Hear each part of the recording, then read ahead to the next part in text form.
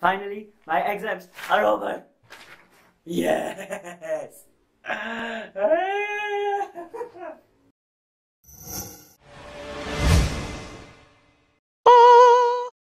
What's up, people? It's Borandom here. Stop and pose. And here's a random fact that I got for you. I'm a Malaysian. And being a Malaysian, I live in a country with different people from different ethnicities, religions, races, or to put into other words, I'm not racist. And with this diversity comes a lot, and I mean a lot, of festivities. And right now is the fasting month of Ramadan. So Ramadan is basically the 9th month of the Islamic calendar, if I'm not mistaken. Please correct me if I'm wrong because I just used Google to search this. All I do know is during the fasting month of Ramadan that Muslims around the world will be fasting from dawn to sunset. And during this time, we non-Muslim people, we have to experience a lot of things. And I mean a lot. Number 1, the sneaky bite. Now this right here is exactly the reason why we have to go all Mission Impossible up in this place. Like we'll be looking left, and then we'll be looking right, and then we'll be looking left again, just to be sure that the coast is clear for us to sneak a bite in. You know what I'm talking about. It's that undercover mission that you go on, where the end goal is for you to try and eat something or drink something without your Muslim friends catching you in the act. And we still can't visualize what I'm talking about. Here's a situation for you.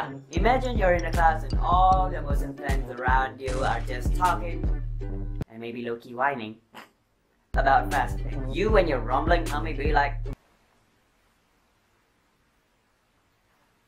so being the example student in the class that you are, you obviously pack the Snickers bar in your bag because you just want big hungry whole biscuit that ain't getting enough biscuits in your damn diet. But then if you're just a whole biscuit and you're not getting any biscuits, wouldn't that just make you a hoe?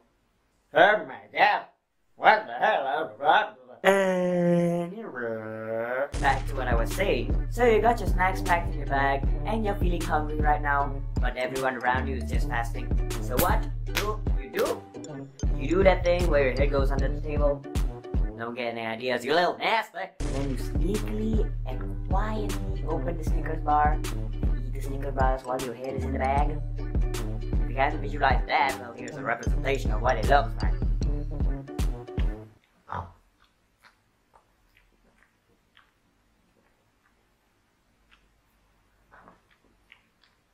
You'll be looking hella stupid.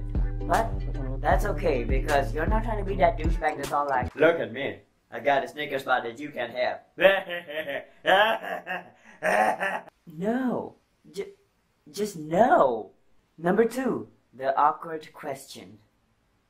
Now as Malaysians, or basically any human being with any common courtesy, we are always taught to be respectful and polite with everyone around us. And seeing that Ramadan is a very holy and spiritual time of the month for the Muslims, we non-Muslims have to respect that our Muslims are fasting at the moment. So whenever our grumbling karmis is telling us that it's time for lunch, or breakfast, or dinner, or basically any time of the day that you're feeling hungry, it is important that we have to make sure that it is okay for us to eat within the same proximity of our Muslim friends. And then comes the awkward question. And it doesn't matter how you phrase the question, because no matter how you say it and how you phrase it, it's going to be awkward. Hey man, I am really so sorry about this, but is it okay if I eat here? Yeah, sure man, go ahead. Are you sure you don't mind me eating here? If you want me to find somewhere else to eat, I don't mind, I can do that for you. No, I don't mind, it's okay. Are you sure? Because I'm really trying not to be disrespectful and all, but just eat your damn food, boy. Number 3, the embarrassment. When you accidentally invite your Muslim friends to go and eat together. Or when you accidentally offer food to your Muslim friends when they're fasting. Oh my god, why are you so bloody stupid? Legit, this happened to me just a few days ago and I'm regretting my decision to even socialize on that day. But to be fair and make myself look like the innocent one here, this happens to every non-Muslim in Malaysia during the fasting season. Like every time. It happens to you, it happens to me, it happens to everybody. So then why do we still get embarrassed by asking the question? I mean, we don't intend to be offensive and insensitive. I mean, we just tend to forget that they are fasting. I'm pretty sure they understand that, right? Yeah, sure they will, you little insensitive prick. Number 4, the Hunger Games. Dun, dun, dun, dun, dun, dun, dun. Wait, that's Game of Thrones. Oops. Now I don't know about you, but I feel like every Muslim person is just a freaking magician. It's just like abracadabra, alakazam, magazom.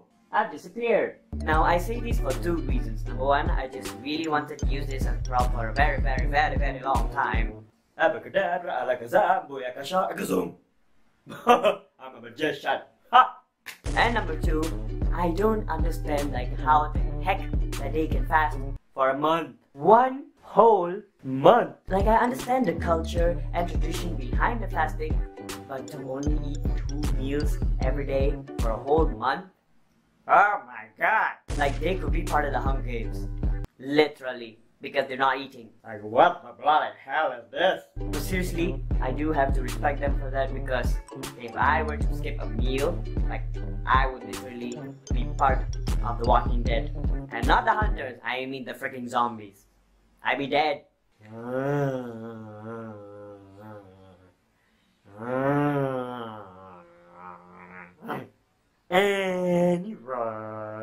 No matter the differences, there is always that one thing that always brings us together.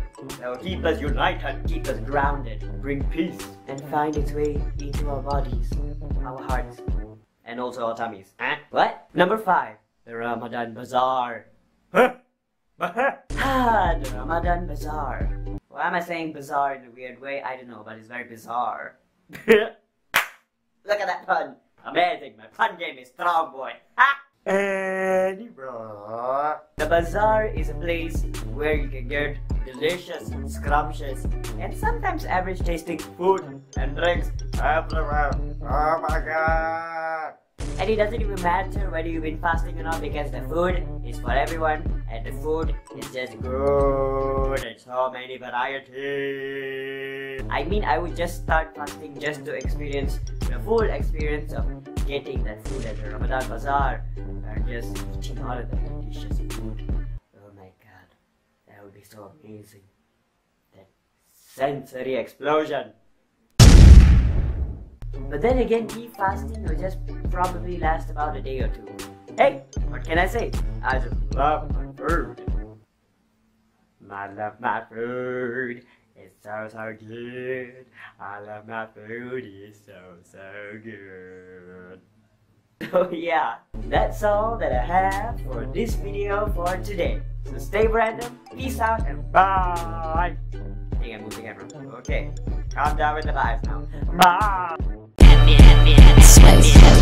Friends who do stuff together. U is for you and me, and N is for anywhere and anytime at all. Down here in the deep blue sea.